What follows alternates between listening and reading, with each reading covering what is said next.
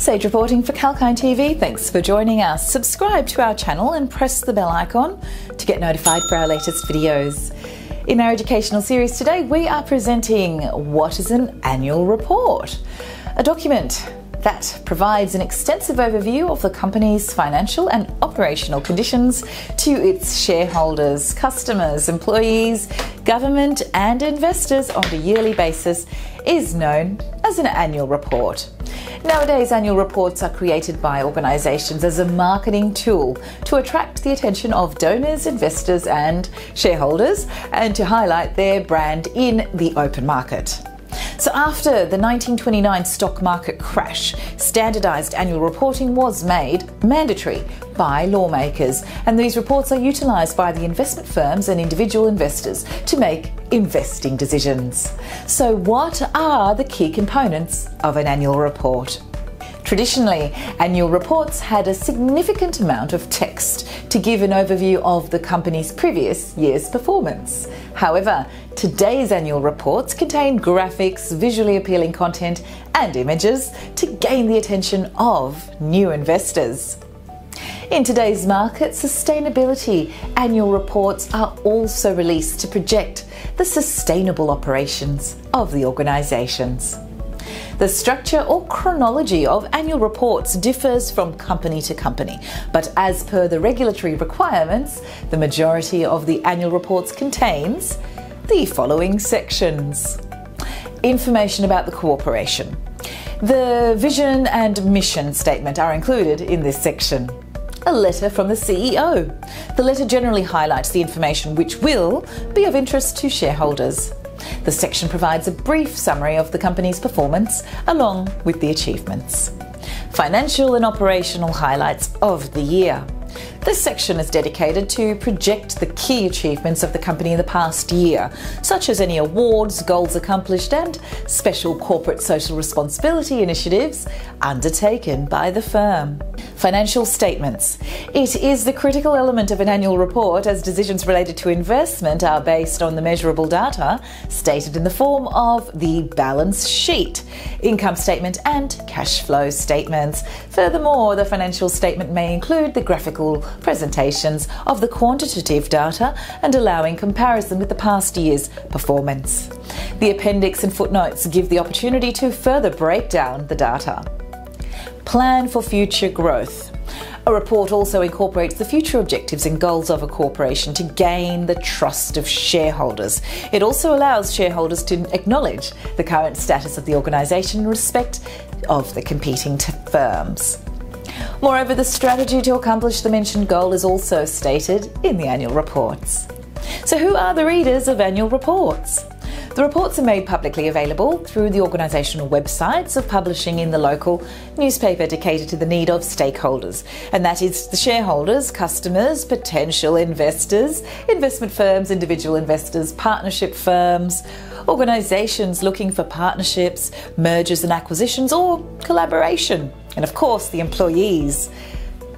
Potential investors. The annual reports give investors a better understanding of the current and future position of the organisation through the combination of qualitative and quantitative data. On the basis of personal and technological interpretations, investment decisions are made. So employees. In the majority of the firms, employees are the shareholders of the firm. So the annual report helps the employees to evaluate different investment options in the firm. And additionally, reports are utilised by employees to investigate the future focus of the firm. Customers. In the present circumstances, consumers are aware of the products and services they buy. According to a survey by Accenture, 40% of the participants stated that they would not pay for a brand that is socially and ethically irresponsible, and therefore customers go through annual reports to determine the quality of the company's suppliers. And also the report gives a fair idea about the current status as well as the future plans of the firm. So this leads to generation of new investors. So why should investors read an annual report before taking investment decisions? For investment decisions, investors should read the 10K filings by the firms, which either submitted separately to the Security Exchange Commission or combined with the annual report. 10K filings report firstly provides details about the company, then the risk factors, legal issues if any, and the financial data director's report, and lastly, the management's discussion. The director's report should be the first component of analysis as it gives a quick view of the company's performance, theme, goals, returns, to name a few. Now, the analysis of the director's report determines the attractiveness of the industry. So management's discussion is one of the crucial components as it describes the views of the person who is at the top of the management and takes major decisions. The section focuses on the business strategy, emerging competition, game plan, to name a few. When the management decision is compared with the quantitative data, the content validity of organisational data can be ensured. So financial data incorporates both financial highlights and financial statements. It allows assessment of the company's performance over the past few years. It projects whether the balance sheet has become strong or weak from the last year. So the cash flow statements describe the sustainability and health of the business. The disparity in the middle of the income statement and cash flow statement can raise an alarm. For example, if the cash flow is negative and the net income is reported, then it is a red flag. Investors should look at the risk in the firm as it impacts the organisation's long-term performance and, in a few cases, the firm's income. The legal proceedings section describes the litigation activities and the legal risks. Now, the corporate governance indicates the actions taken by the firm to align the interest of the shareholders with organisation goals. The section is crucial as positive relationship has been observed between corporate governance and value of the shares. Information on company share discloses the average trading volume and average trading price. Furthermore, the shift in the ownership of the shares is also incorporated.